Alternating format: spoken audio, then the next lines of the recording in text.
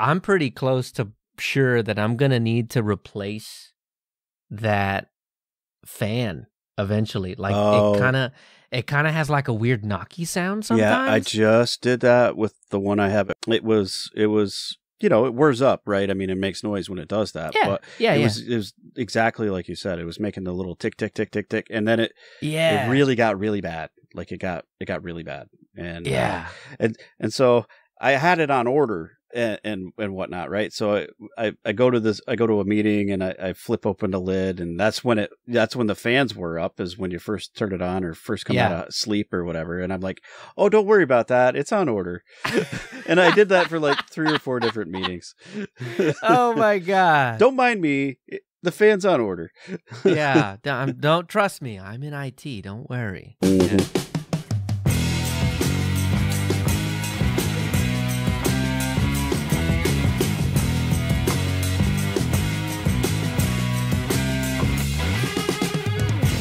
Coming up in this episode, the Browser Watch Leftovers, the history of GNOME, and why GNOME is the best desktop, and a little holiday break.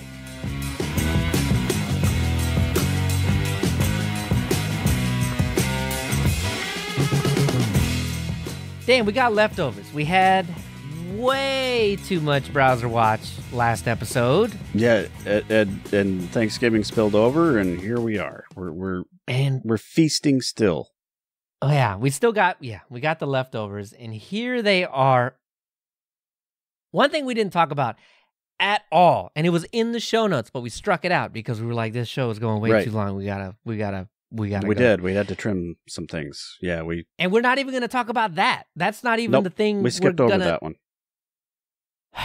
Recently, I've gotten into using the tarball of Firefox because I got Gentoo compiling back here, and I'm not trying to. I know you can get the binary, but I'm not trying to compile all of Firefox back here. So I just plop on the tarball. And for Ubuntu's, if you want to desnapify your life, you can grab the tarball and plop it down in there too. Yep. But it turns out now Mozilla, even though they have a snap that's official, they have a Flatpak that's official, they have a tarball that's official, they have, I guess the repositories in distributions are technically official. Yeah. There's now another way. There is. We have, there's an alternative, more cool way to install Firefox. Great stuff when you do it. Yeah. Yes, but it's only right now. I don't know if it's going to expand, but right now it's for Debian-based distributions. So Debian and Ubuntu and Mint, Pop, all of everybody, right? Yeah, they all get Zorin. Everybody that's based on Ubuntu and Debian. I guess rewind the clock a little bit back to right about Halloween time. Mozilla introduced the Firefox Nightly Deb. Now, this was a way that you could install a deb version of Firefox, but it was only the nightly version, and it didn't interest me. I don't like to ride the lightning. I was going to say that's a train I don't really want to get on. I mean, thinking about that, updating your browser absolutely every day. Yeah, that's daunting. Ooh, that's because too close. You're going to want to catch it because it's fixing the bugs that were in yesterday's. Possibly, maybe also introducing new ones, which is that's the lightning. Yeah, I'm not trying to ride that. No, not quite that much. The new development that came out of all of this was that there's a new repository to sit alongside the nightly. You have the developer edition and my favorite, the beta edition. So you can subscribe to whichever channel you want and pull that in. So it was the beta edition that really kind of piqued my interest. I think I agree with you there. It's not quite riding the lightning, but you're ahead of it a little bit. And that's kind of nice so that, especially for things like the show, we can test some of those things that they're announcing that are coming out when we go to do the browser watch, that we can be, a little ahead of everybody and kind of have an idea of what's coming and be able to talk about it intelligently, hopefully. That's kind of important because as we move forward, the episodes kind of land like right after a Firefox release. They seem like, yeah. So yeah, so like, and some of the things, and again, this is something that we just not gonna cover because we don't have the time because we've got to get to the GNOME history. Yeah. We just don't have a whole lot of time to test, and the latest a couple of days and make a difference. Yeah.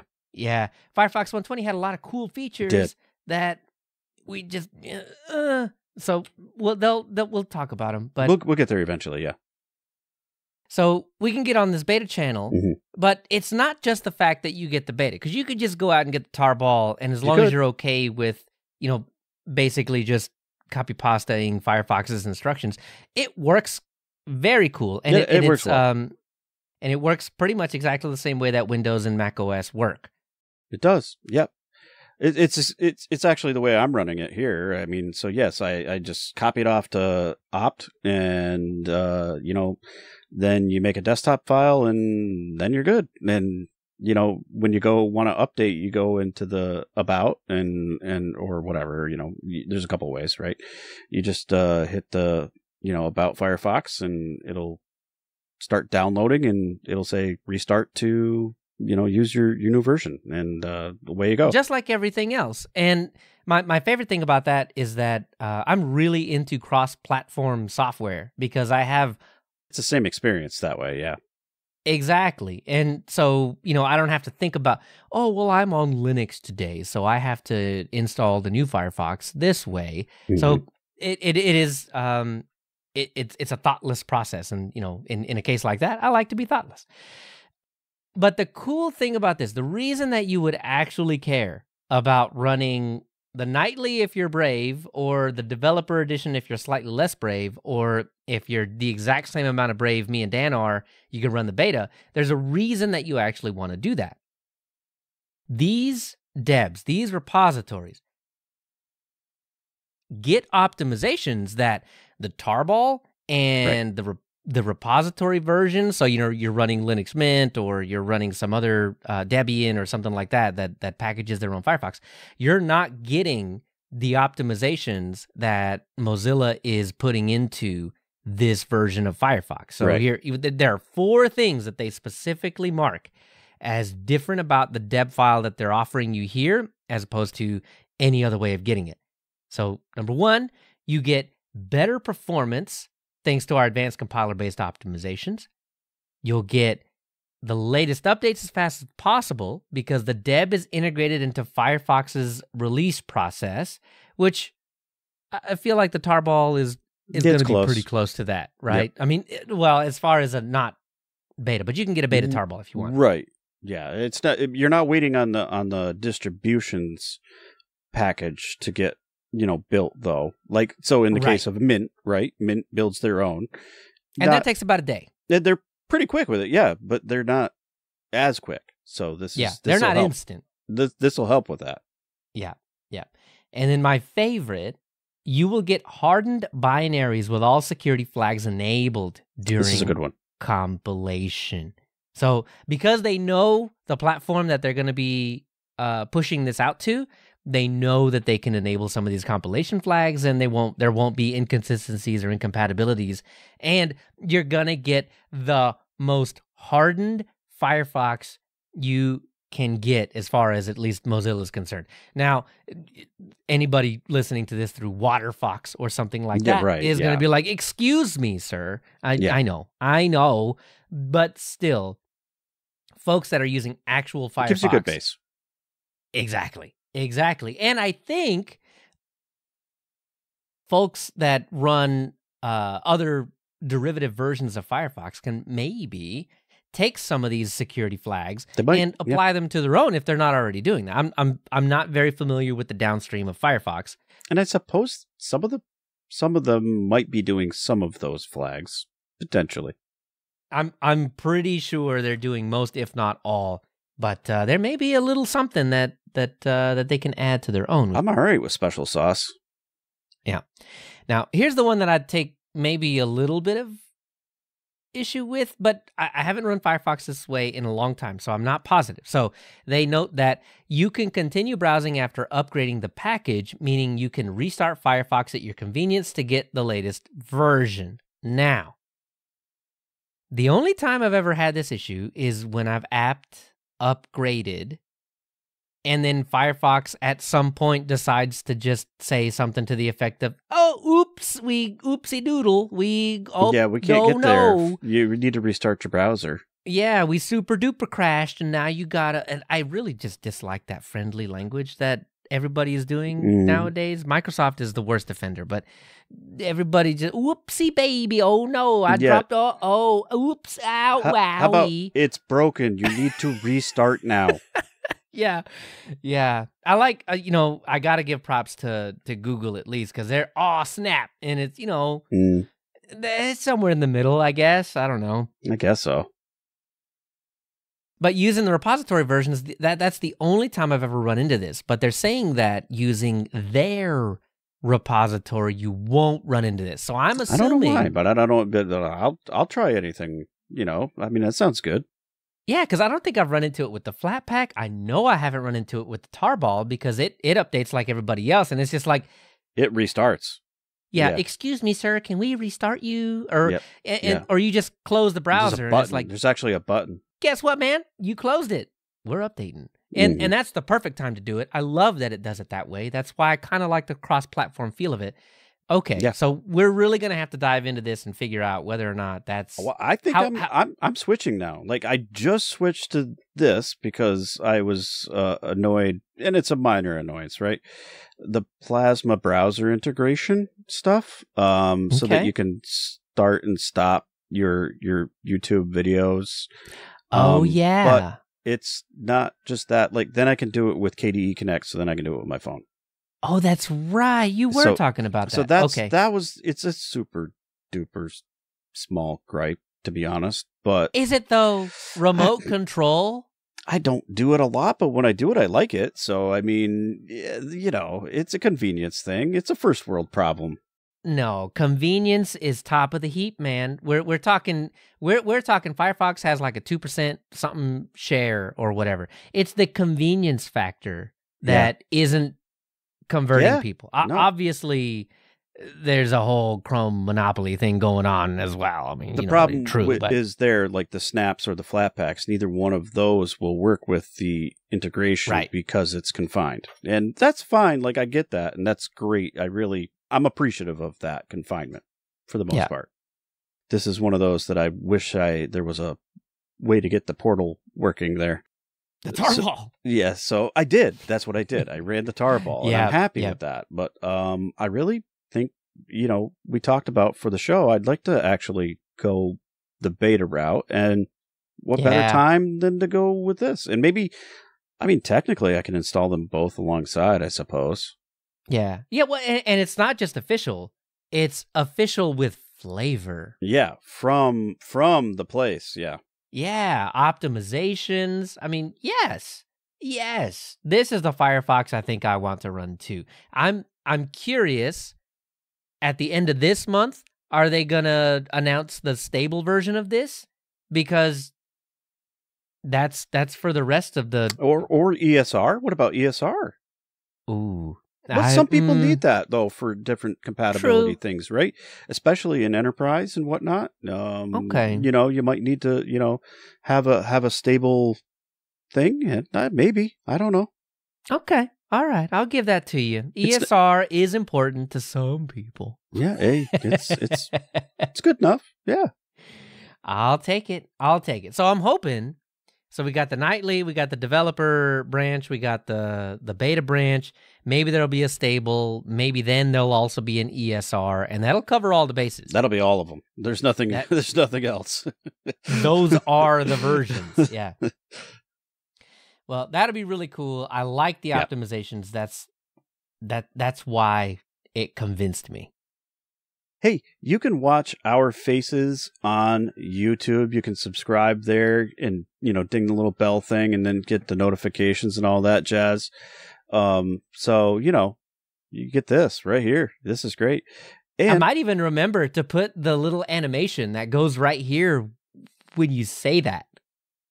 Probably not. Wherever that thing is. Anyway.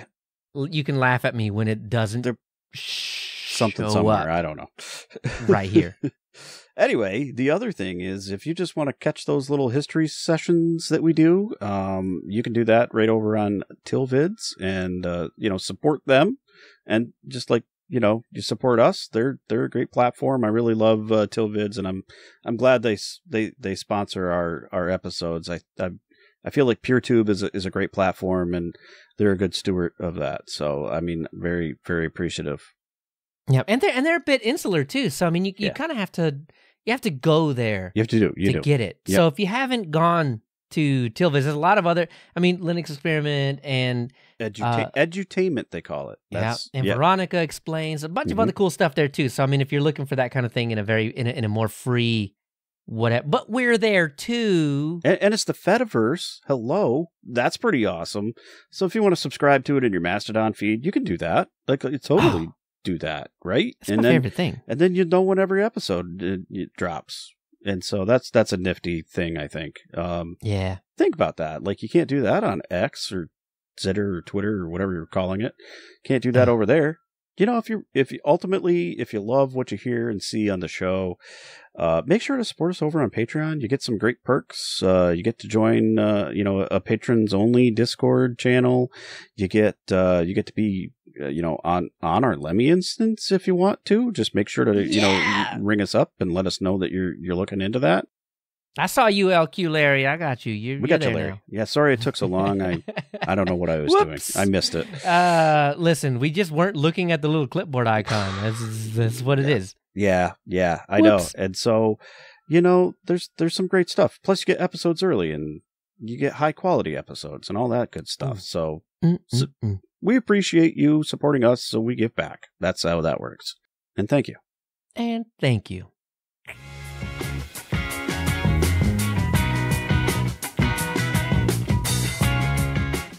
In our previous desktop delves, we've meandered through the inception and adoption of the common desktop environment, which wouldn't have been possible without the technological bits that preceded it, like Unix, of course, but also Motif and X. But disagreements, licensing, and stagnation toward the end of its Unix reign marred the project such that it eventually took a backseat to newer and more open desktops like the desktop we covered next, XFCE. Now, XFCE made its mark taking inspiration from CDE and dug in hard with the idea of modularity. Every piece does its job, but integrates into other pieces of the desktop rather seamlessly. Everything was optional, even the options. But while its licensing wasn't quite as open as most distributions would have liked, earlier in its life, Xforms and the inherited licensing was dropped in favor of GTK and the GPL. This pleased most distributions enough that they eventually included XFCE, but the time it took to ease tensions and include it allowed the other two big names in the desktop space to get a real head start. KDE, the first of two early desktops that we haven't covered yet, was officially created in late 1996 and saw its 1.0 release in 1998. But we'll save that drama for another time. For this little journey, let's focus on the GNOME desktop project. Yeah, you heard that right. And indeed, GNOME, spelled with all capital letters, was an acronym. It stood for the GNU Network Object Model Environment, at least after a little bit. The original idea, as proposed by Miguel de Icaza, was to develop a free set of applications and tools to succeed CDE, and to compete against its ever so slightly older free software sibling, KDE. Why not join forces with KDE instead, one might ask? It's philosophical, well, of course. You see, like XFCE basing on Xforms, KDE was based on the Qt, or Qt, toolkit by Trolltech, which at the time was viewed ambiguously. The Free Software Foundation, authoring entity of the GNU General Public License, yes, the same GNU, viewed Qt as not compatible with the definition of free software. And the FSF was most assuredly a force to be reckoned with at the time. This stance was ironclad, leading many to believe that KDE was doomed from the start. At this early stage of desktop development in general, this made a lot of sense. An integral piece of free, as in freedom, desktop was non-free? Unacceptable. With that understanding, Miguel de Icaza forged ahead, inviting any and all to join the project and its mailing lists. On August 15th, 1997, he wrote in his inaugural GNOME email, "We want the applications to have a common look and feel, and to share as many visual elements and UI concepts as possible. We want to use the GTK toolkit as our toolkit for writing the applications. We want to encourage people to contribute code and to test the code so that the software will compile out of the box by using GNU's tools for automatic source configuration." De Icaza also noted that the G in GNOME wasn't just for show. As most GNU software, GNOME application code will be released under the GNU GPL. GNOME-specific libraries will be released under the terms of the GNU LGPL. While there are references to GNOME 0.12 and certainly other development releases and snapshots, the first official release announced on the mailing list was GNOME 0.13 on March 10th, 1998. Miguel de Icaza noted, "To help people get started with GNOME, we are making a development snapshot of the GNOME source code. It is important to remind that this is a development snapshot. I am doing this just to get people in sync with what is going on with the GNOME hackers. Most developers are now using GNOME CBS for their day-to-day work, so we have been quiet about what is actually going on." A pair of release announcements noting that GNOME 0.20 and 0.25, curiously named Drooling Macaque, were out, came and went. By September, a little over a year after GNOME's original announcement, GNOME 0.30 was released and brought together all of the ideas conjured up so far by the desktop hackers under the GNOME umbrella. By late 1998, KDE hackers were beginning to grow disillusioned by Trolltech's insistence on the proprietary licensing model for Qt. And while Trolltech had promised some easing of proprietariness, no such substantial change actually happened. While both the GNOME and KDE projects had their development ups and downs at the time, as well as interpersonal infighting and shots across project lines, Red Hat Linux was sitting back and taking notes, and maybe lending a hand with their Advanced Development Labs arm.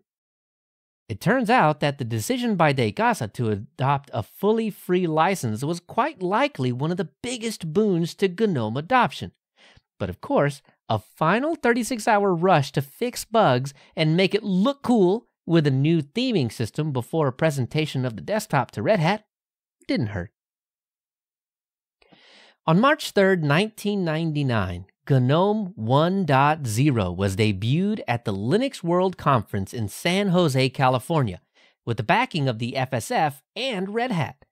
And while there were plenty of bugs, crashes, and inconsistencies, GNOME had proven itself a capable desktop running on Linux, BSDs, and Unixes.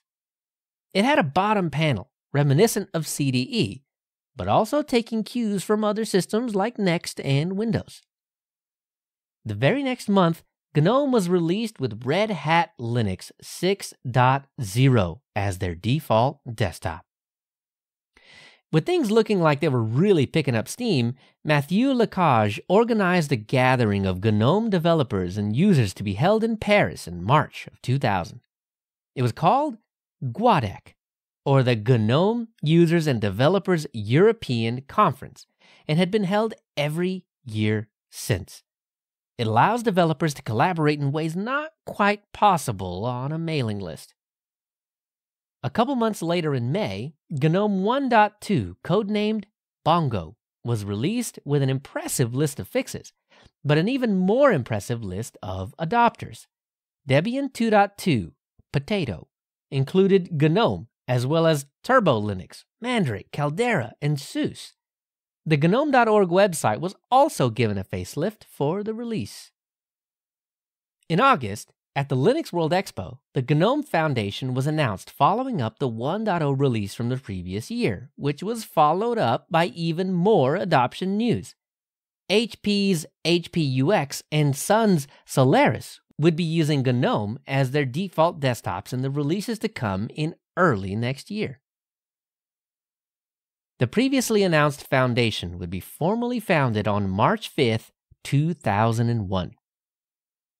The very next month, GNOME 1.4, codenamed Tranquility, was released. And up until this point, GNOME Midnight Commander was the file manager in GNOME, ported from Dacos's original Midnight Commander released in 1994. It had a rocky and bug-filled road since early GNOME, but was eventually scrapped for the newer, more stable Nautilus, contributed by Andy Hertzfeld and his Easel software development company. If Nautilus doesn't ring any bells, maybe GNOME Files will. Files still has its roots firmly planted at this point in time. 1.4 also came with the Sawfish window manager and 5 different clocks, since up until now the developers took an add everything you can approach. But this ultimately wouldn't be feasible. GNOME 1.4 would be the longest-lived release of any release to date at 14 months. But that longevity was a direct result of the work being shifted from the 1. branch to a new major version, 2.0, released on June 26, 2002. Things certainly changed in GNOME in this release, and while there was always debate on the mailing lists and in other places, one thing became clear, and has stayed true to this day. Any new major interface changes will bring plenty of disappointment to some. 2.0 certainly had changes, with its sights set squarely on accessibility, design, and usability, using research by Sun Microsystems and a later push by Havoc Pennington.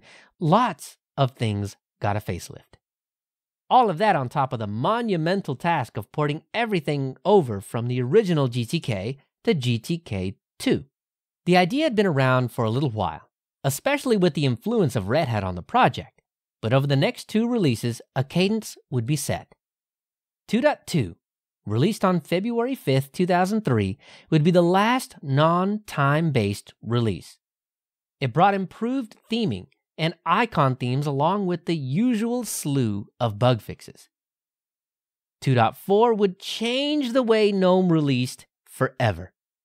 It landed on September 10th, 2003, and would begin a cycle of 6-month releases that is still being targeted now.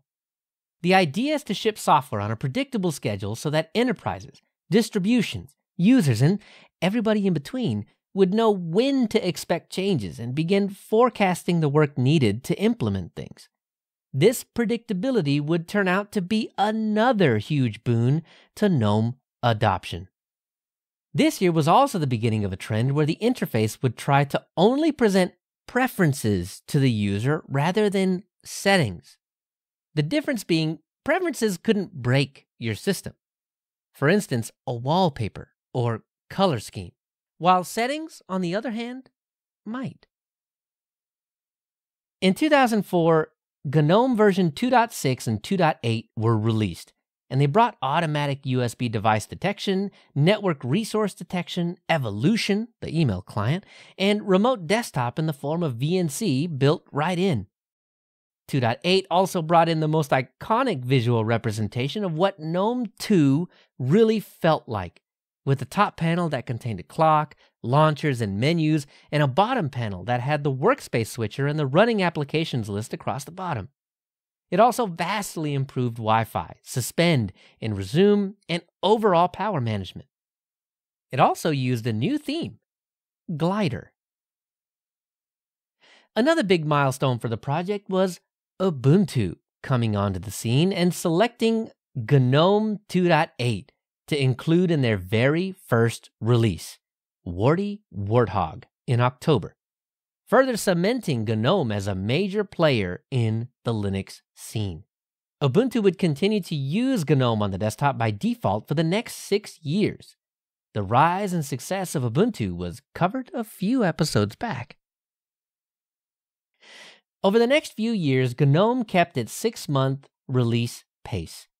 In 2005, 2.10 improved Nautilus and made video playback and CD ripping easy with Totem and Sound Juicer. 2.12 introduced the ClearLooks theme that became iconic across the desktop. In 2006, 2.14 made huge bounds in performance in GNOME Terminal, beating out the slimmer Xterm by more than 4 times the on-screen printing speed, and brought searching to Nautilus. 2.16 brought webcam functionality, the Tango icon set, and style guidelines, as well as the ever-popular, if not a little crashy, wobbly Windows. In 2007, 2.18 really shows that GNOME has hit their stride, looking prettier every release and bringing in things like vertical font layouts for some languages and a note-taking app for the desktop. 2.20 brought improvements to Nautilus, Evolution, and many other small tweaks. 2.22 and 2.24 in 2008 brought the Cheese webcam application, empathy based on the telepathy framework for instant messaging, and tabs within Nautilus. This is also about the time that GNOME 3 planning and development came to the forefront, and this showed in the smaller number of new features this year and in the 2 ahead. 2.26 and 2.28 in 2009 brought better file sharing, fingerprint reader support, and better Bluetooth support. Up to this point, GNOME had been a GNU project, hence the intentional pronunciation of the G at the beginning. But late in the year, Richard Stallman of the FSF noted that free software, as a focus, had been eroding over time and wrote to the GNOME mailing list. GNOME is part of the GNU project, and it ought to support the free software movement. The most minimal support for the free software movement is to refrain from going directly against it. That is, to avoid presenting proprietary software as legitimate. Over the next few years, heads would butt, and requests to remove all references to GNU were made internally and to the GNU project. Requests were made to remove GNOME from the list of approved projects. It had been noted many times between then and now that GNOME, or GNOME, was no longer an acronym. GNOME stands for GNOME nowadays.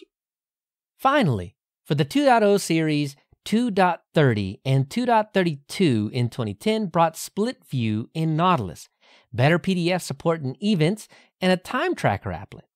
But speaking of GNOME 3 planning, many companies and groups were involved, including Red Hat, SUSE, and Canonical, with Canonical being the only holdout by dropping GNOME altogether for its desktop and shifting to their already in development Unity. Mark Shuttleworth said at the time, "We are part of the GNOME shell design discussion. We put forward our views, and they were not embraced by the designers. We took a divergent view from the GNOME shell folks on key design issues, for example, how application menus should appear on the system, how one should search to find applications, and how one's favorite application should be presented." Ubuntu would later release with Unity, not GNOME, in April of the following year. This would eventually spawn an Ubuntu GNOME flavor to carry on the GNOME legacy within Ubuntu. With GNOME 3 on the horizon, groups were split, obviously. Some wanted more of the same. As we noted before, any new major interface changes will bring plenty of disappointment. At least in the case of GNOME, this was looking more and more true. But some wanted radical change. And as far as any desktop in existence goes, that's exactly what we got. GNOME removed the bottom panel in favor of a hidden dock exposed with the superkey. Desktop icons were no longer a thing, and the minimize and maximize buttons were removed from the interfaces of apps. But in return, a global search window grouping, and smarter notifications. The release of GNOME 3 on April 6, 2011 sent shockwaves through the Linux-using populace. With GNOME as a front-runner desktop, there was a mix of jubilation on the development side and great consternation on the user side.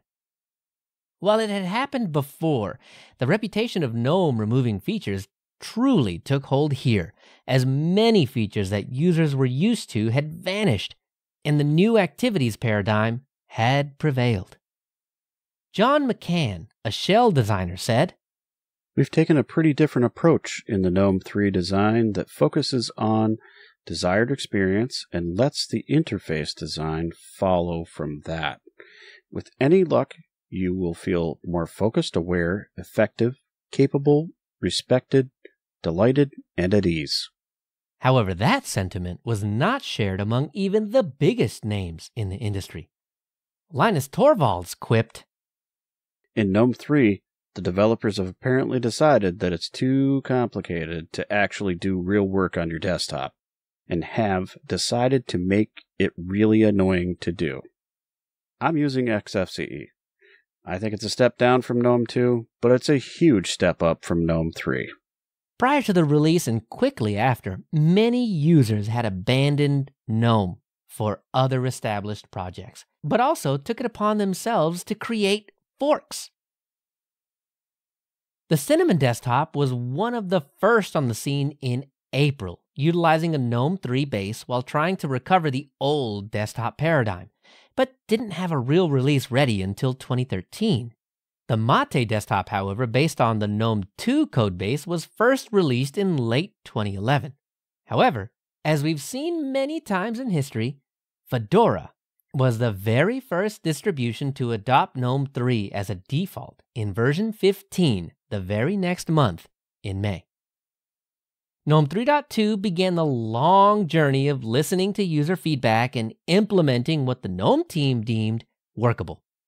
The online accounts applications also appeared here. In 2012, GNOME 3.4 and 3.6 brought facelifts to a lot of internal GNOME applications and introduced the application menu, which allowed whole application options to be selected rather than things that one might find in an edit or preferences menu, blurring the line between the Windows and older Linux-style configurations and a macOS-style global toolbar. 2013 brought with it a slight reversal in GNOME 3.8 and 3.10. For those that wanted a GNOME 2-like experience but didn't mind GNOME enough to abandon it in the past 2 years, there was GNOME Classic. It returned the traditional GNOME 2 layout, but with GNOME 3 and GTK3 technologies. These releases also brought in another controversial, but at the time, good feature: GNOME Extensions. It would allow users and developers to bring in new features to GNOME without needing to patch GNOME itself. This system would prove to be a roller coaster of emotion. And if GNOME 3 wasn't already controversial enough, 3.10 began the adoption of Wayland and related technologies. It also introduced GNOME software and many of the usual apps we see today, like music, photos, and maps. Things were really returning to normal, and even Linus Torvalds, originally critical, returned to using GNOME for his day-to-day work, but noted that they have extensions now that are still much too hard to find. But with extensions, you can make your desktop look almost as good as it used to look 2 years ago. The next few versions of GNOME struck a consistent tone of listening to feedback and implementing what the developers deemed as the good stuff, and generally improving overall. Extensions would break version after version, giving GNOME yet another reputation with which to grapple.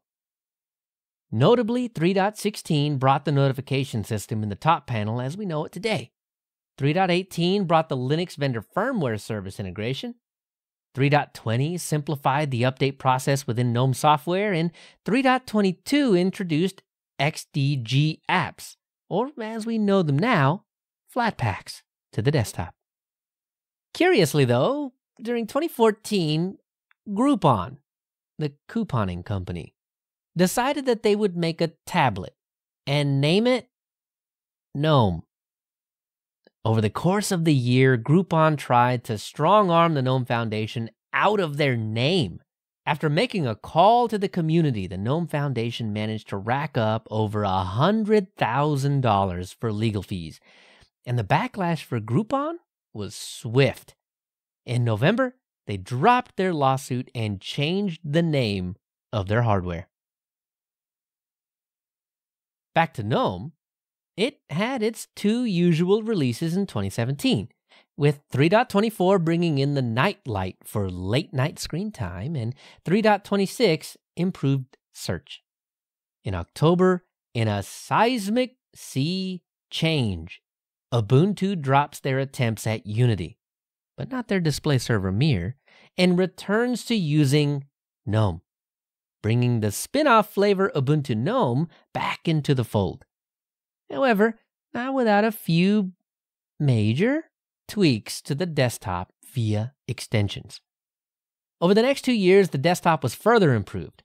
3.28 allowed starring or favoriting documents within Nautilus, and 3.30 focused on slimming down resource usage and new apps like Podcast.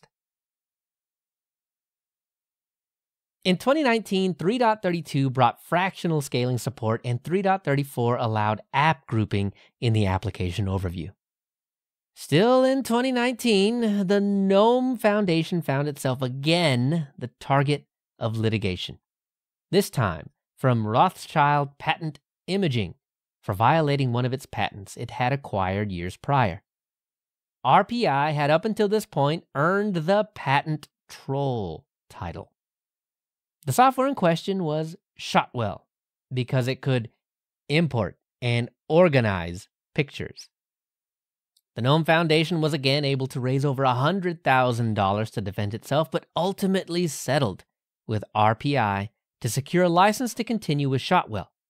However, in the following years, RPI was stripped of its patent rights, but left in its wake plenty of damage. The next year saw even more improvement with 3.36 embracing extensions, more by dedicating an application to manage them. And 3.38 focused on onboarding with a new welcome tour and redesigning some apps like Screenshot and Sound Recorder. Now, the first release of 2021 would have normally been something like 3.40 or maybe a 4. Something. But GNOME decided to go a different route, dropping the major version number, 3 in this case, altogether was the ultimate play, leaving only the 40. This also began the long process of porting all GNOME applications to GTK4. It, once again, caused controversy by redesigning the activities overview. But as far as comparison goes, this was likely the mildest controversy GNOME ever set foot in. It also introduced new power modes for power consumption. GNOME 41 improved multitasking by adding options to configure the hot corner, screen edges, and workspace. GNOME 42 in 2022 brings with it a global dark mode setting that applies to all applications that support libadwaita. It also introduced a new terminal named Console. Speaking of libadwaita, this brings yet another controversy. Libadwaita is meant to homogenize the desktop experience so that things look and feel the same across all apps that use GNOME, and is, in part, a result of dissatisfaction from the developer community because themed apps can cause issues, and in turn, bug reports. The move to libadwaita comes at the cost of being unable to use the themes that users were used to prior. A good step for GNOME and GNOME developers, but a bad step for things being how they used to be. Following that up, GNOME 43 brought improvements to the quick settings dropdown. It added a screenshot button, a sound device selector, and the dark light mode UI selector. GNOME 44 in 2023 streamlines the settings and software apps, and redesigns the accessibility settings and adds things like overamplification that used to only be available through apps like Pavu Control. And for our final release of this history, GNOME 45. It brings in a revamped activities button that doubles as a workspace indicator and a camera usage indicator in the panel to note when a camera is being used. Additionally, changes were made to the back end of extensions that broke, well, all of them. But the devs promised that this time should be the last time, or at least make maintaining extensions easier in the future. We've all heard that one before, but it's looking like this one might turn out to be true.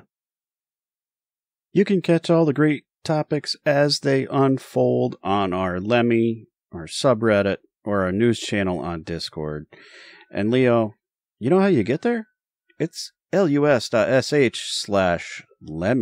or that's so short. What? Reddit, or Discord. Like, you can get there with the little shorthand. That's how you get there. It's so short. Don't forget, we've got Mastodon, Telegram, Matrix, Twitch, and Twitter. All of those things, too. And you can reach out to us at any of those spaces. Some of them are on the Fediverse and some of them are not. But that's okay. We're everywhere. We spread ourselves a little thin, but man, if the comments that come in from all those different places don't always end up in the show. Yeah, we've got some brewing for the next one. We've had some back and forth in Matrix, and via our last live stream on Twitch and stuff. So I mean, that'll be great. Like, we'll get to explore that just a little bit more, and hopefully put a cap on some of that and explain ourselves a little bit. The controversy drives the clicks, so I guess we're just an Ubuntu podcast now. I guess so. Yeah, no. Yeah, no, we're bringing it. So that's cool. And it, like, we always love, the feedback and whatnot. So please, that's what we do this for. We do it for you. So, give us the feedback. We'll talk about it. The conversation that comes in is always something that I absolutely love diving into, because one thing that you can't do is lose touch. And that goes for pretty much everything. But I mean, this is a Linux podcast. So as far as Linux goes, you can't lose touch. I think, you dive too far into Gentoo, you lose touch with everybody else. You dive too far into Ubuntu and you lose touch with, people that don't use GNOME. And the key to it is to just keep your ear to the ground, to talk to people that don't use the same stuff that you use. And you'll always have something to think about, and always be able to question yourself on, is this the right software? Is that the right stance to have? Is this? And it's endlessly interesting to me to question my own motivations, my own thoughts, and at least in the past episode and a couple live streams, BGT has been keeping me on my toes as far as all of that goes. So, I enjoy the challenge. I enjoy the challenge. And just as you say, keep it coming, keep it going. And, I might change my stance on some of this stuff. That's just it. I'd like to think that we're pretty open-minded and stand to reason. And if you present a good enough case, then there's probably some merit, and we might change our mind. And I'm good with that, as long as everybody else does the same. And when we present some things, you give a listen, and if we can sway you one way or the other, that's cool. That's what it's all about. We swayed Daniel a little bit on the last Ubuntu session, so maybe. I really, really enjoy that we can do that back and forth.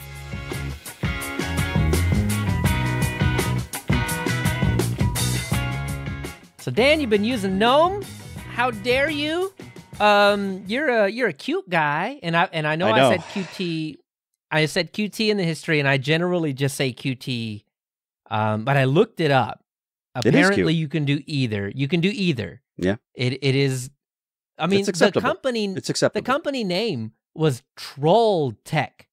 So, of course, I'm going to choose the one that nobody uses. I mean, just like GIF is the correct pronunciation of that word of animated images that we share on the internet. It is GIF, yes, like the peanut butter. All right, here's the part where you're really right in. Because giraffe. You know, I guess, like, maybe GIFs could be called GIFs. I'm not sure. Not that they could be. They are. So, you know, some people think that. Anyway, that's okay if you do. I'm not going to judge. You said open-minded less than a minute ago. Hey, I'm so open-minded, I used GNOME for an entire month. Now, wait a minute. I've used it before. It's not that You're bad. Gnome-minded. That's what it is. I'm not GNOME-minded, and that's part of my frustration, I guess. And we might as well start off with that, right? So, yeah. Fedora had a new release, and it came out with the new GNOME 45. So I'm like, what better thing to do than try this out, because that's what we're doing. So I think my gripes.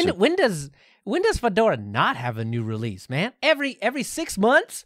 And you could say that my gripes are with Fedora, but I don't think so, because Fedora keeps their version that they release very close to what GNOME is. They do have an extension. It really only does like the little watermark thing down on the desktop. So I wouldn't call it, revolutionary as far as what they change. It wasn't the watermark that ruined. I actually the left that on. I don't care about that, right?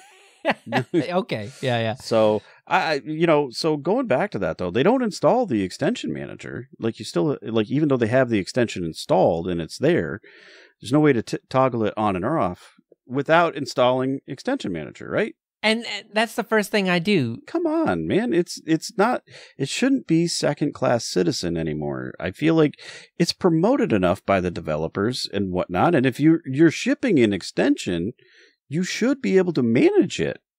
GNOME came up with it to deal with the fact that in, what was it, 3.8 or something like that, that extensions the newer version were a thing. is even better. Like, so it used to be, if you wanted those things, you had to go out to the website and install them from the website. You don't have to do that anymore.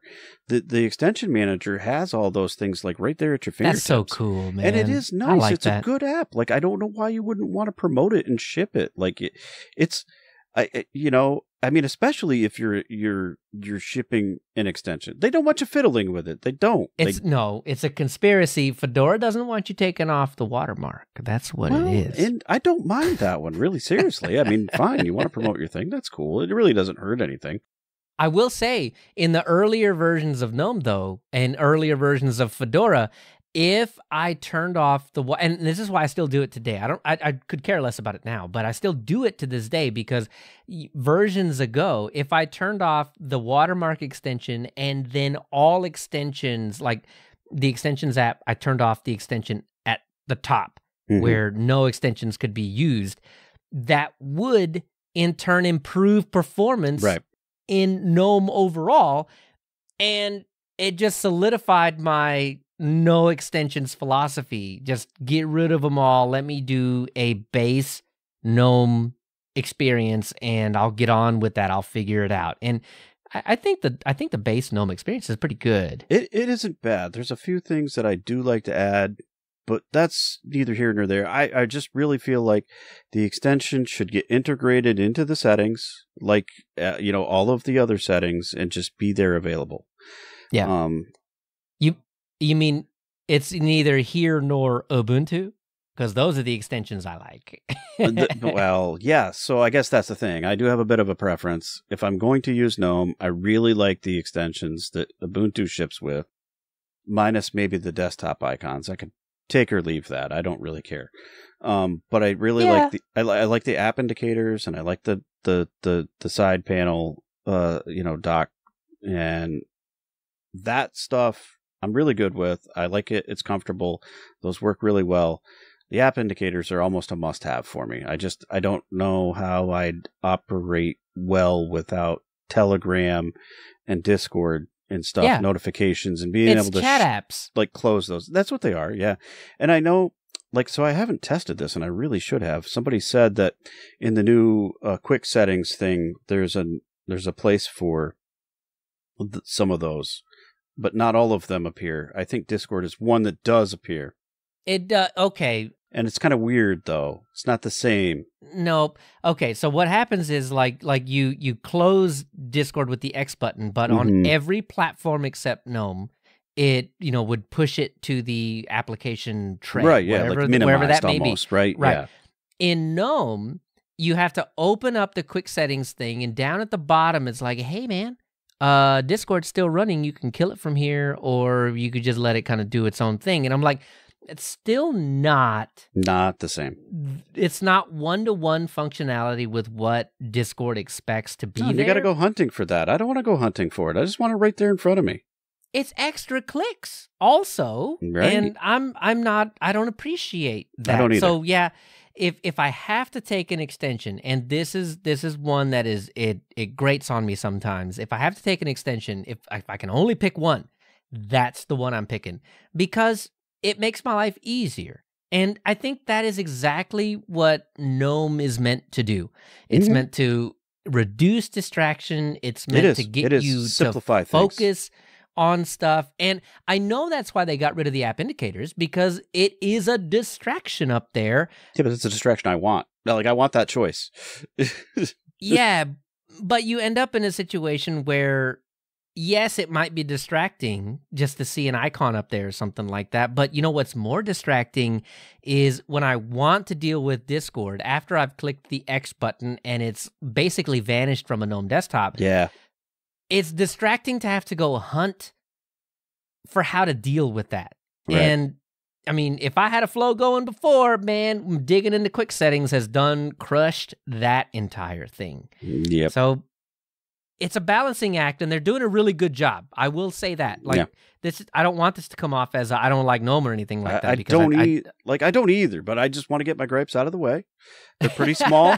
There you go. They're really pretty small. Like, they're first world problems. All right, GNOME devs, we're gonna fluff you up in a minute, but right now we gotta take out the trash. I think they're very trivial. Really, seriously. There really are some great highlights to pick from the GNOME desktop. I think the overview stuff and the desktop overviews, being able to switch all those things with just a few keys. I like that.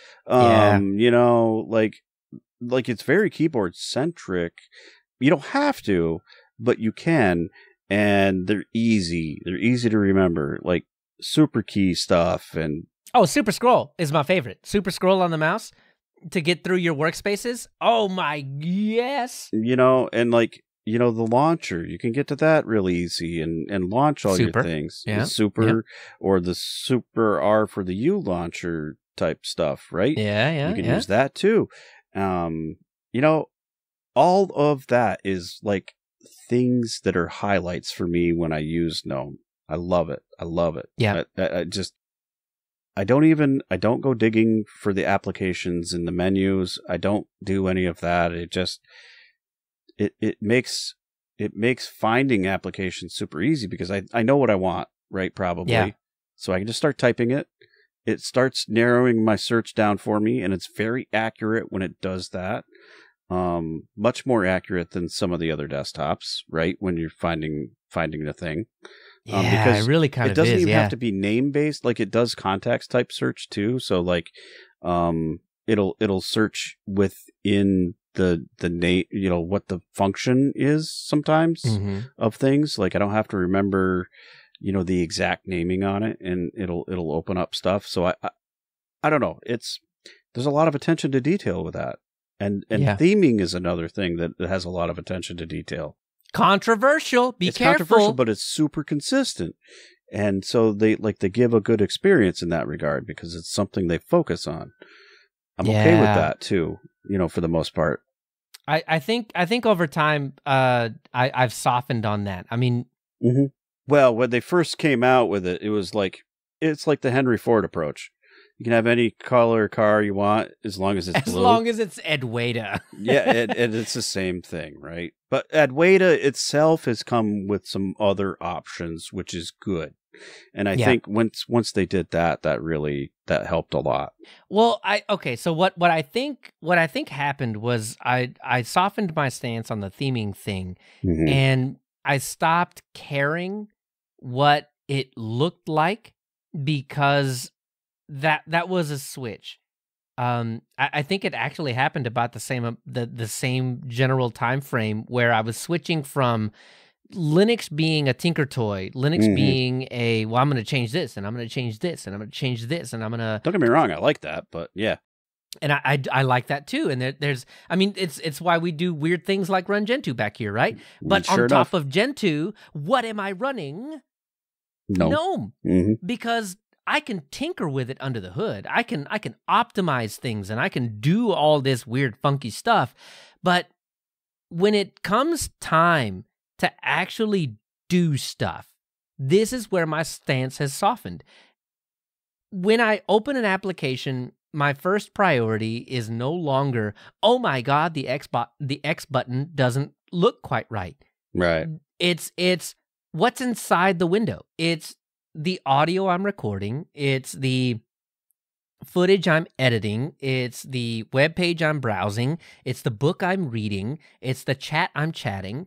And that, I think, is what ended up happening, where I don't care that I can apply Adapta.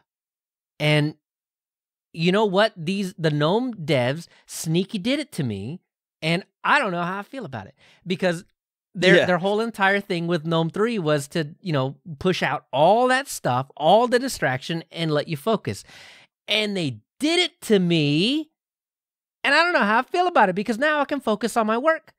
I don't think about the theme, and I don't think about the activities menu or the applications and what's going on the desktop. I think about what's in front of me.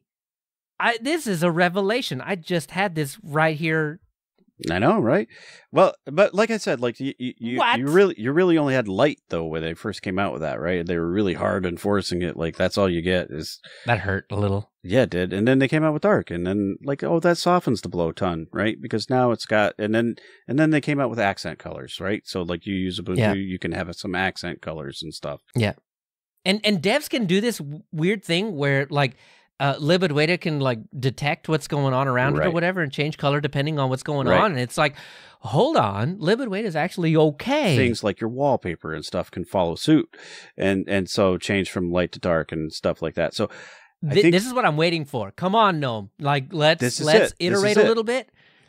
Get me to the point where we're there now. I feel like a little bit, right? It's gotten to a much more usable. You want to strip everything away? Okay, great, but leave some of the option and customization to me. Not I don't maybe need as much, but I want it to be not stale. All the time. And so I think they got there. I don't need the novelty of a new theme every time if the little bits and bobs around the window or whatever. And this is just old me talking, right? Right. But if the little bits and bobs change every now and then, depending on if my wallpaper changes in the background or whatever, and Advait kind of adjusts to that, and man, like I think that's and I think that's what Windows has done. I think that's what Mac OS has done with a lot of their blur and stuff like that. So I think that is enough to sate me, and I'll probably never think about it ever again. And then I can just do exactly what original GNOME 3 wanted me to do and focus. Yep, I agree with that. And so like it's a ton more simplified from days of old, but they brought enough back to keep the interest, I think, is where I'm at. And so I'm good with that. Yep. Yeah. And I think with 45, they did that whole break all the extensions and fix all the extensions thing. And I really do hope that there is there's better continuity there, because I know that every version of GNOME, and a lot of times it really was as simple as changing a 41 to a 42, and then the extension would behave properly. Right. If we can get away from that and get closer to is it compatible underneath, and if it is, let it run, or give me the option to just say maybe you can have multiple versions that it's available for. And that'd be cool. That'd be kind of cool, right? Yeah. So no, I hope these changes are for the better, and that's what I'm saying. I think for the most part they have made, like they they threw everything out and started over, and that was rough. And so now I think these changes that we're seeing are really starting to bring some of that quality of life stuff back. They're only bringing back what they know they can maintain. That is a super important thing from a developer standpoint, right? I mean, if you bring in things that you're just that is going to get stale and break, then GNOME is going to get a bad reputation. But on the flip side, you have all these people that are, well, I can't customize it. You're going to get a bad reputation from that as well. But I'd rather them have a bad reputation for being, uncustomizable than have a bad reputation for it being broken. Right. Well, and so like I will say when they were getting rid of everything, that just it soured a lot of people, including myself, and I feel like that's what solidified my choice in picking something that was cute, right? I mean, I'd already kind of gone that way, but like it just made it more solid. And so then I just I didn't give up on it, right? Because I'm still here and there every now and then, but I am not as interested in it. And I think that's the thing, even though it has a lot to offer, and that's unfortunate. I agree. I mean, I ended up on the cinnamon train, and I'm still on that track. I mean, and this happened, right around the GNOME 3 switch. Right. And I don't think I ever really left it, except for to explore. And now that I'm exploring since GNOME 40, it is enticing me back. And, I get in trouble in the chat of Linux Saloon every now and then because I do talk so highly of GNOME. Poor Nate. Yeah, I go harass him a lot. But I mean, that's something that that I think I enjoy now. I really do enjoy the feel of GNOME now, and I'm really excited to see how it's going to improve over the next few years. Yeah, and there's definitely some takeaways that I like too. So I mean, overall, I would say I don't dislike it, and I can operate very well there. There's a lot of things I like. Probably not going to be my primary, but just the same, I'm not dissatisfied. If that was all there was, somebody dropped that down in front of me, I could call myself quite comfortable with it, and I'd be okay. Yeah, to follow up on that, I mean, if you had to pick one, if you had to say, as far as adoption goes, and what is being used on the default desktops, there is a Linux desktop, and like it or not, I think that's GNOME. You're not wrong. It's more prevalent. Yeah, definitely more prevalent. I know we have our preferences. I know that there are things that we would like to happen, but if we're gonna sit here and say there is a GNOME or there is a Linux desktop, it's that one. And it's kind of been that way for a while, and I think it is because it's in the forefront for definitely the major ones. Definitely. Well, you go back to history, and this is what I was saying about XFCE, and it happened. We'll cover it in the history of KDE when we do that one, but the fact that XFCE and KDE decided to base their desktops on, fully or semi-proprietary software. Right. That is... left a lot of sting. Yeah. It was the very first, and I think the most important thing that GNOME got right. Yep. They went 100% fully open source out of the gate. And, they strayed as far as Richard Stallman was concerned, but they did not stray from using free and open source software. That's more about just distributor's choice than it is GNOME in a way, though, too, right? It's just they got fault for promoting it. Yeah, but the underpinnings of GNOME was free and open source software, and I think that was one of, if not the most important decision that Miguel de Icaza and GNOME as a whole made to cement. I mean, and it was Red Hat that put them on the map to cement GNOME's legacy as the Linux desktop. And there have been times when, especially around GNOME 3, that it was questionable whether GNOME was on top of the heap anymore or not. And KDE has in many points in history given it a run for its money. They have, and they're really close. I gotta believe. I mean, they can't be. I don't think they're too far behind. But you're right, and I think it's not just the people that were using it and the adoption in the places that it got used. It's also the developers. So the developers chose to contribute to free and open source things just as much. And because it sees so much work, that helps make the experience better for people. And, that in turn leads to greater adoption as well. Mm-hmm. I think it's a few things that make it add up to be the one you see the most of. And, obviously there's companies that are paying developers to go work on these things. They're not paying GNOME directly, but they're paying the developers to go work on it, for their own purposes. And that's, fine. Pay your developers, okay? Although they did get a huge influx of cash here recently. It's like $1 million or something, right? That's a pretty good chunk of change. Yes, it is. And before the show, we were talking about how much history did not make it into the show. I mean, seriously, like I really think with all the history that we cut out of the show, out of the history episode or the history section, we probably could have made an entire another double the show. So, yeah, seriously, just with the amount of stuff that did not make it in to the show, it mind blowing, man. Pretty much. Couldn't believe it. And I thought it was going to be an easy one. So, no. To wrap up, how did it go for me? It went okay. But I'm ready to move on. Okay. All right.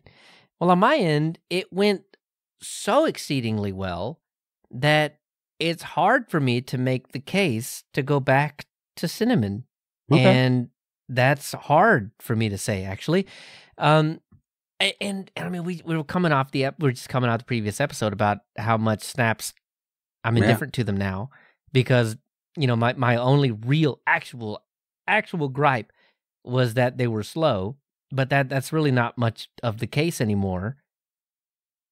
We've kind of explained away the proprietariness of it. Mm-hmm.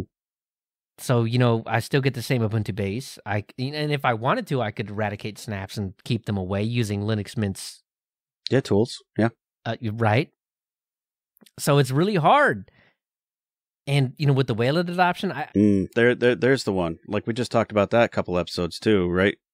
That's the thing, because I have this framework laptop that has a high DPI screen and I hook it up to a monitor right here that is not high DPI. And so you have this mixed DPI situation that Wayland is just more capable with. And GNOME supports that. GNOME 45 specifically supports that better than any version of GNOME before and better than any other desktop in existence right now. And so the case for leaving it is becoming exceedingly hard because of the hardware that I have. Yeah. And, I make it a very big point. I'm not disputing that, right? Like, I feel like the Wayland thing is a huge deal, and GNOME has been just a step above everybody else in that regard, and in the way they're handling that and the functionality that's coming out of it. And it's nice to see. And in a way, I do want to promote that. I'm not going to lie. I feel like that's a good experience. Well, KDE is so close, man. Like, Plasma 6 is right around the corner, and that's also equally focused on, the same sort of mentality in delivering Wayland and having a good experience. So I'm really interested. Really interested. I'm excited to see where Plasma is going to go with Plasma 6 and with their Wayland adoption, and is it going to be a contender? Because my God, do I love Blur. But I'm also equally excited to see, because 21.3, Linux Mint 21.3 is bringing in rudimentary testing Wayland support on Cinnamon. And I mean, it may not be Linux Mint 22, maybe Linux Mint 23, where we see, real robust Wayland support. Here in a couple of years, man, you may hear me talking about how, I'm just back on Mint again because, they've already checked all the boxes. Now they check the Wayland box too. Right around the corner to get you excited here, LXQt's coming, like with the Wayland version as well. I was gonna ask, and the big showstopper is kind of the weird, like the panel doesn't work quite right now. Right. Okay. And that's pretty important. It's kind of a key feature. Kinda. You can work without it. Applications. You can work without it if you do some other things, but that's the biggie. That's the biggie hold up. And I believe, I mean, they're working on it. So I mean, I think something will happen. I think, potentially some further KDE frameworks that get used are going to help, LXQt. So I'm excited to see what happens. I think they're like Cinnamon. Cinnamon's probably got a few bugs right now because they just started working on things. So I think, experience different bugs, but experience is the same, where just the little minor things are broken, and right around the corner it'll be Wayland time for those as well. Anyway, you can catch all the links at linuxuserspace.show or lus.sh. Just that's it for short, like lus.sh. So much less typing now. Yep. Leo loves email. I don't know how much he gushes over email. He loves email. I like email. It's okay. It's fine. It's a great communication platform. It's not my favorite, but that's fine. So you want to hit us up in an email? It's static, man. I can always look it up. You want to hit us up in an email at contact@linuxuserspace.show, or there is a contact form on linuxuserspace.show/contact or lus.sh/contact. And that's right. It will send off the message in the form of an email. So Leo feels happy. He loves email. That's true. And if you put your actual email address in there, if reply. I respond to it, it'll get to your email. Otherwise, I'll be forced. This is not a hack. I'll be forced to talk about it on the show. So we'll probably do that anyway.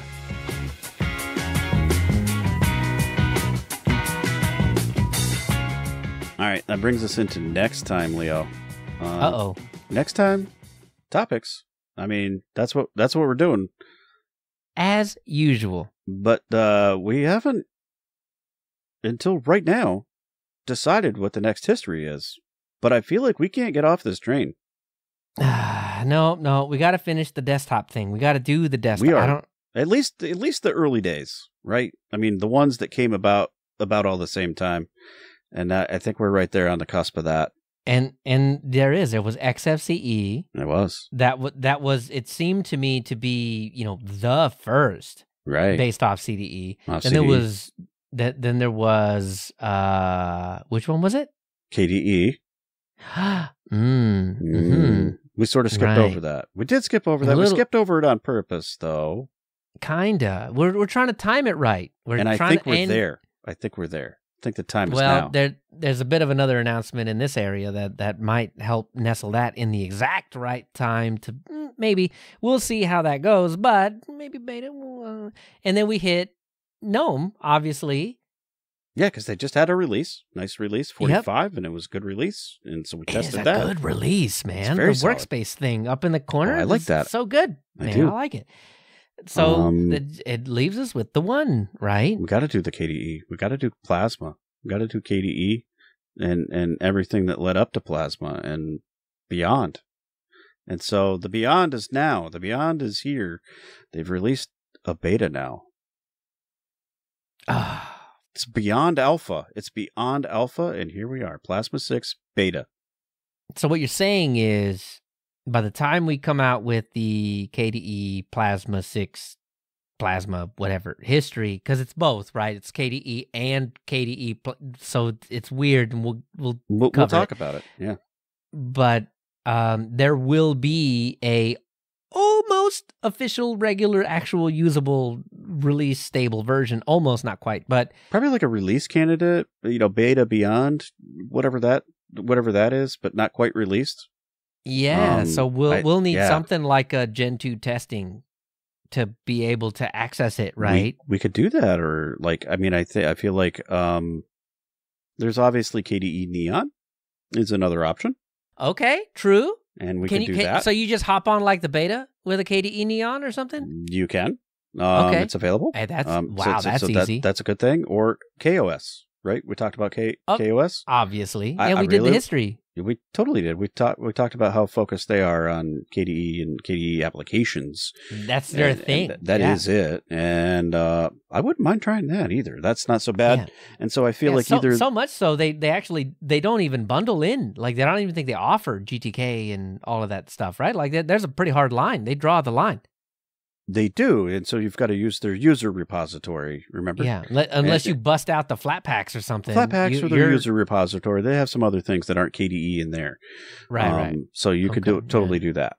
And so I don't know. I mean, I think either of those two are probably pretty great options. I know there's ISOs for both that'll land you into the place where you want to be to do testing. Obviously not for production, but hey, we're testing this for the show. We're doing this for you folks. Yeah, I'm producing a podcast, so it's for somebody's production, okay? It's a production. Yeah. Subpar, but it's there, man. So I think, me personally, I'm going to pick one of those two probably and just go with that. And that'll be the way I test it. Yeah, we're gonna leave it up in the air for a little bit and try to maybe figure that out. I don't know, man. Can I get the Gen 2 to behave the way? Well, I mean, I guess that's another option. There is a way to get Plasma 6 stuff installed on the Gen 2 as well. It's a whole lot of use flags, man. But okay, I think I can do it.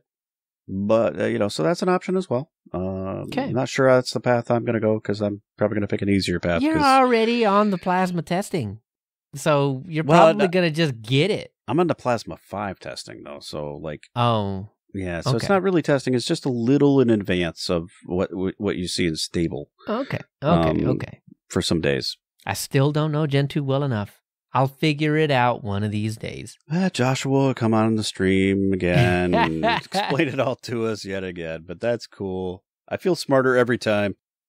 Seriously. That's why we need everybody else to come on the stream and just watch me do the bad commands and bork the system, man. That's I've done it more than once. It is pretty funny when I do it. But we bring it back, so that's cool. We do resurrect it. We haven't killed it yet. We have and not. I'm very impressed by this. That's resilient. Yeah. We gotta do Network Manager. That's the last thing. Once I get Network Manager on there. I feel like that was easy. Well, yeah. I agree. It looks easy, but we're talking about here. We'll guide you through that, Leo. Don't worry. Okay, I'm gonna typo it on purpose. Maybe, possibly. You might do that. It could happen. We'll see how it goes. But the other thing about next time is it's going to be a little further in time than next extended. Time. So yeah, because in theory, the next episode would traditionally release on actual Christmas Day. And since that's a little busy time and probably viewership would be down just a little bit, we're going to extend the holiday season and wish everybody a great holiday.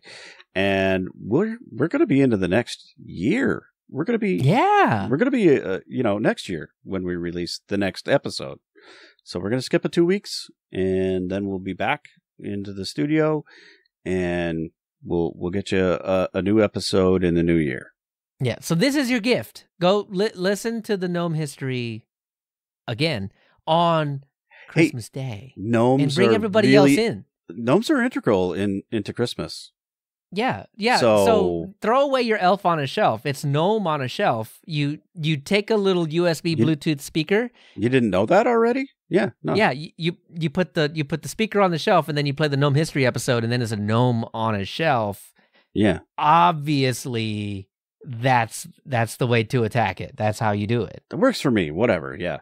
So hang tight. We'll be back in your ears soon enough after you hear this episode, anyway. And this gives you plenty of time to sign up for Lemmy, to join the conversation there, to join the Discord, to join the Patreon, to join all the stuff, and have a lot of conversation, so that we can bring that to the show. Yeah, Yeah, hopefully, you get some time with your family and you get some time with your laptop or your desktop and get it right in front of. You got to get something for Christmas. Yeah. Tweak your fresh, new, just unwrapped Steam Deck. Steam Deck, OLED, Raspberry Pi 5. Like, there's some exciting stuff to go test. And I think that's what the little forum section of Lemmy's going to have to be used for, is all of the cool tech gifts that you got. Yeah, let us know what you got for Christmas or, whatever holiday you celebrate. The forum. Your gift. Yeah, throw them in there. Let us know what you got for gifts. Yeah. We've got a forum. You didn't know this? Yeah, we have a forum. It's on Lemmy. Go check it out. Join the Lemmy thing and then post. It says so. You talk about whatever you want to in the forum. You just bring it in. Yeah, any tech. Like, even if you want to talk about some of those proprietary things, that's fine too. I'll approve it. It belongs there. Maybe you could at least stretch it to like Mac OS, or you're running Asahi on a Mac or something. That'd be all right. Yeah, I'd be you're cool getting you're dangerous territory. It's danger, Will Robinson. Be careful. Yeah, right. All right, Leo. Where can we find you on the interwebs?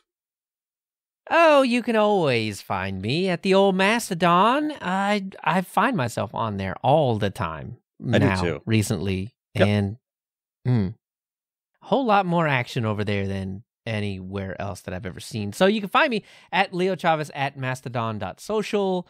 I still periodically hop on the old tweeters. You can find me at Leo Chavez there as well. Yeah, I'm less and less on X. Yeah, but I'm still there. I catch a couple things for sure. So I'm at KC2BEZ there, but I'm also at KC2BEZ at mastodon.social on Mastodon, which is my preferred place. Yeah. So if you're trying to give us feedback, you can do it that way directly as well. At Linux User Space. Exactly. The show is what Dan said. I don't know what I said. He doesn't know, but that's okay. We're at Linux User Space. Yeah, you got me going too. Geez, see what you did. At Lizard User Space. Yes, the Lizard Space. That's where we're at. Of course it is. So that means we're a Sousa podcast now. Okay, got it. All right. No, that's a gecko. It's a lizard, right? That's not a lizard. I guess it is. I don't know. Someone's gonna send us hate mail. Here we go.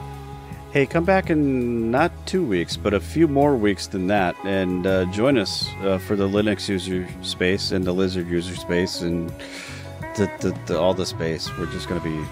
I'm gonna do lizard scales on the logo, man. We're gonna be out of space. Yeah. Until then, happy holidays. Yes, enjoy.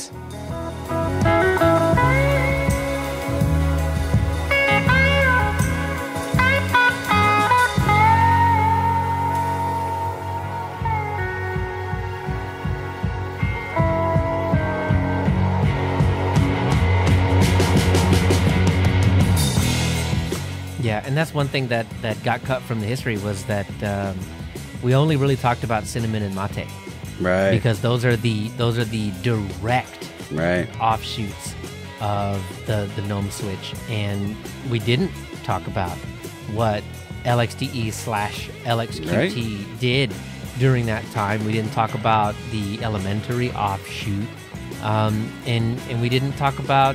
There was one more. We didn't talk about another one. Budgie. Budgie's not really an offshoot, but they use a lot of the toolkits and stuff. They do. But the reasoning for it to exist was because people were, not willing to adopt, right? So yeah, even though it's not, a direct descendant, it's the reason is the same. It had the performance while also still having, some of the visual effects that Cinnamon and others had, but the performance was there on Budgie, and that's where you didn't get that anywhere else. Yeah. But we had to cut a lot of that. Sadly. Except we just talked about it all, so there you go. Kinda.